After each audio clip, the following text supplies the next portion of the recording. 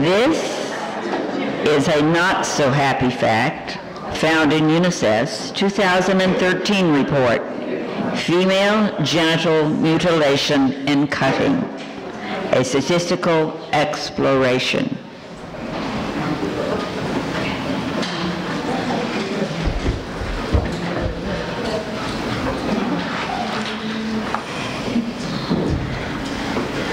Female genital mutilation.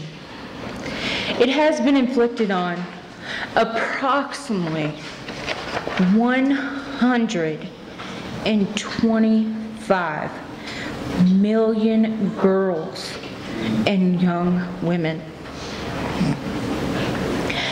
30 million girls are at risk of being cut within the next decade.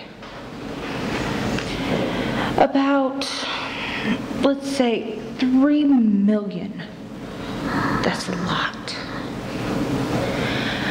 In the 29 countries where it is still practiced, mostly in Africa, about 3 million young girls a year can expect the knife, the razor, or a glass shard to cut their clitoris or remove it altogether.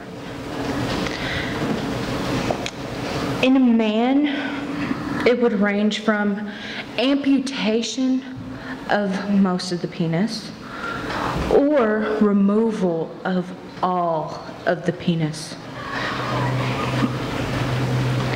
Short-term results would include tetanus, hemorrhages, cuts in the urethra, bladder, and vaginal walls. Long-term chronic uterine infection. Increased agony, danger during childbirth, and even early death.